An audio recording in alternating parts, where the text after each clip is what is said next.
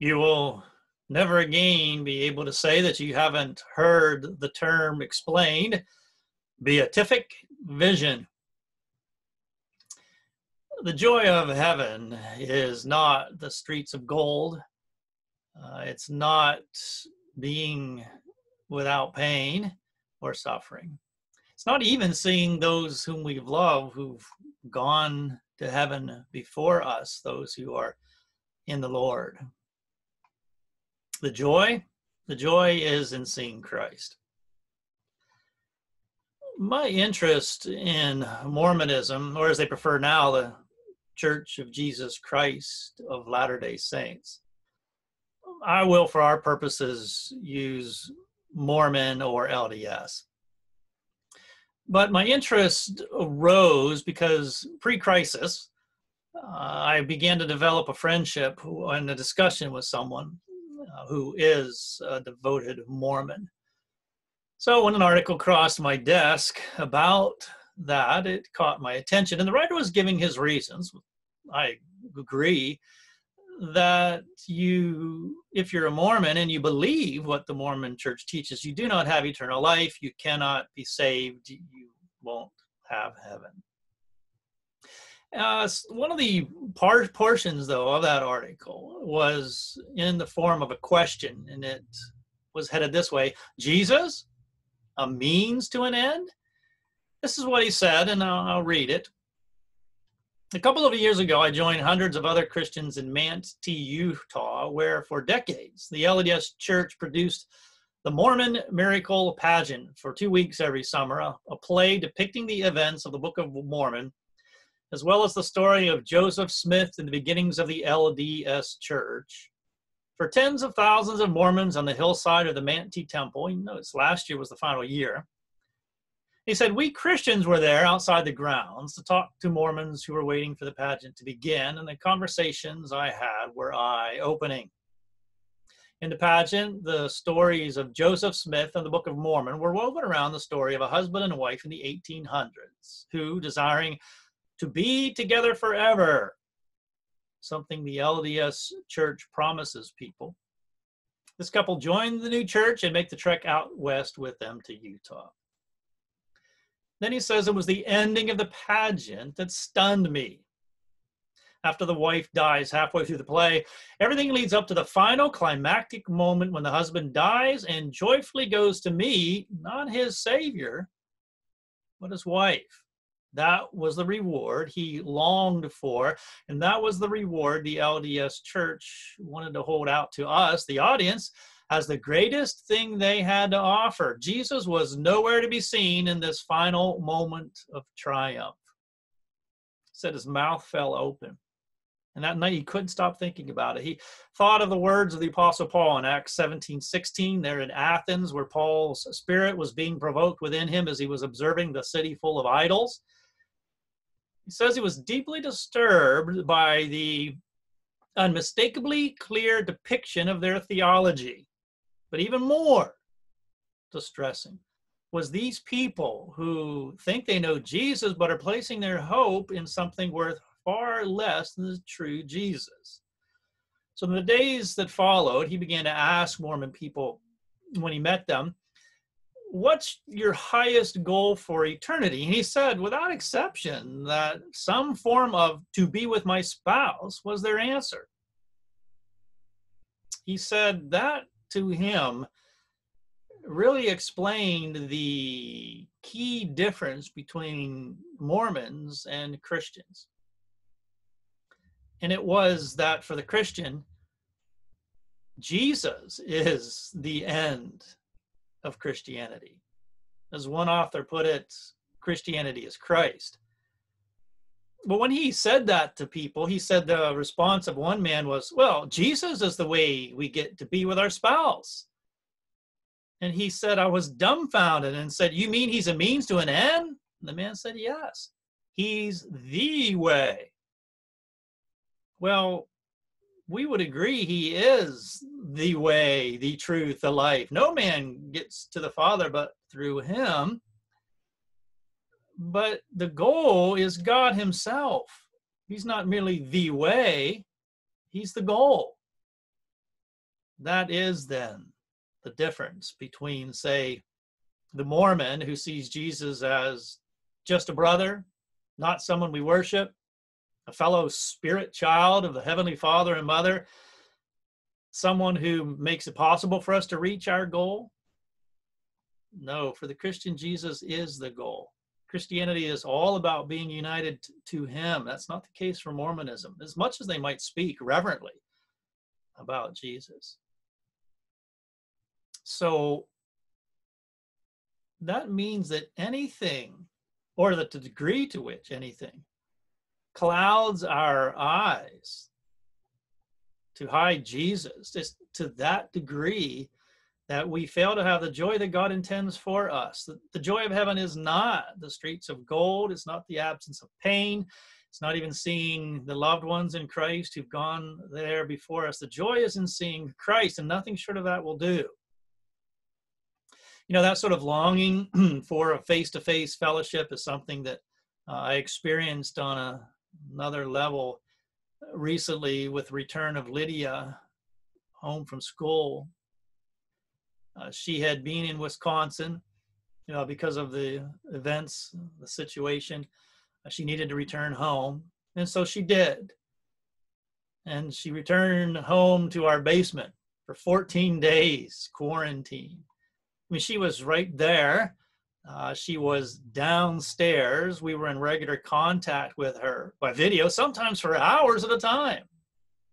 She ate with us, propped up on an iPad in the middle of our dinner table.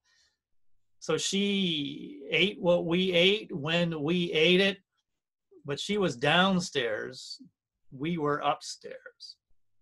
We played games. She had her own set of dice there that we played a game with, and when it became her turn, we watched her. She would adjust the screen on the downstairs iPad that showed the dice as she rolled them. Then we would roll them upstairs, and she would see that. But we played the game. She attended church with us, sitting on Mrs. Searle's lap, but again, in an iPad with her face turned towards the screen. We could hear her move. We could hear her talk. We could even yell to her and she could yell back. She was just on the other side of the door. She was closer than even the 6 feet of distance between us, although the door would be between. We couldn't see her. But I still remember the time when I had to get into that room, and so I let her know I have to come in there. Would make sure you're standing far back. And I opened the door, and there she was. I could see her in the flesh. Nothing between us but distance, but I could see actually her, not a picture of her, on an iPad. And it shocked me how emotional an experience that was for me. I commented to numerous people how much it took me by surprise, that the difference between having every kind of contact but actual physical presence, it wasn't good enough. Nothing else satisfied. Nothing short of that will do. Well, a few days back around that same dinner table, someone remarked on a question that they had heard and been asked at one time, and that was, well, when you get to heaven, who do you want to see first? And there were some remarks about famous people, mostly biblical figures, if I remember correctly. A few emotional moments where our eyes clouded over with tears, moments of silence and sort of a gulping as we remembered loved ones who've gone before. But all of those had been preceded with this caveat. Well, after I see Jesus, I want to see. Now, I won't presume to impose my own wicked heart on my family, but it occurred to me later, I wonder how true that is. My comment at the time was, well, we don't have any choice. He will be the first one we see because there's a few things he's going to need to deal with us about. Remember that verse we considered a couple weeks back? It's appointed unto men once to die, and after this, the judgment. So we will see Jesus first, but is he really the one we long to see first of all? Or we do want to sort of get that out of the way? Is there a curiosity? Okay, I've seen him. Now I want to get on to see those other people or do those other things. Well, the answer to that question is the degree to which we truly understand Augustine's words, "Thou hast made us for thyself, O Lord, and our heart is restless until it finds rest in thee." Jesus understands it. Some of his final words to his disciples before he died were these, John 14. "Let not your heart be troubled. Ye believe in God, believe also in me. In my Father's house are many mansions. If it were not so, I would have told you. I go to prepare a place for you. And if I go and prepare a place for you, here's the goal: I will come again and receive you unto myself, that where I am, there ye may be also. Let not your heart be troubled." Restlessness, modern psychological term, is anxiety. What the world needs now more than ever before is comfort. Freedom from anxiety. But the reason that the world doesn't have that, the reason why there is this anxiety and restlessness, is they've sought for rest in all sorts of things other than the Lord Jesus Christ. But for our own sake, and for the world around us that's desperately in need of comfort, may we come to see and pursue, to know that the only one who can calm our fears and satisfy our soul is Jesus Christ. Let me end with another passage of scripture that reflects this. It's 1 Peter chapter 1, beginning in verse 3. "Blessed be the God and Father of our Lord Jesus Christ, which according to his abundant mercy hath begotten us again unto a lively or a living hope by the resurrection of Jesus Christ from the dead." What's that hope? Well, an inheritance, incorruptible, undefiled, that fadeth not away, reserved in heaven for you. Oh, is it heaven? Goes on, that we're kept by the power of God through faith unto salvation, ready to be revealed in the last time, wherein ye greatly rejoice, though now for a season, if need be, you're in heaviness through manifold temptations. Why is it that we have suffering now? Well, it's that the trial of your faith, being much more precious than of gold that perisheth, though it be tried with fire, that faith might be found unto praise and honor and glory. Here it is. It's finally stated. This is the purpose for suffering. The goal for which we long is the appearing of Jesus Christ. And then it says this. This is to be us now, whom having not seen, we don't see him, but ye love. In whom though now ye see him not, yet believing ye rejoice with joy unspeakable and full of glory. This is what we're longing for, looking for, to receive the end of our faith, the salvation of our souls. And what is it? It's the appearing of Jesus Christ. It's being with him.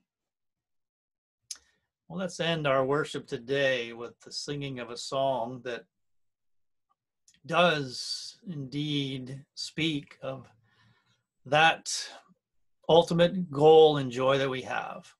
It's a song that's entitled "Till We See Christ." Before that, though, I will end my comments with this benediction. May the Lord bless thee and keep thee. The Lord make his face to shine upon thee and be gracious unto thee. The Lord lift up his countenance upon thee and give thee peace. Amen.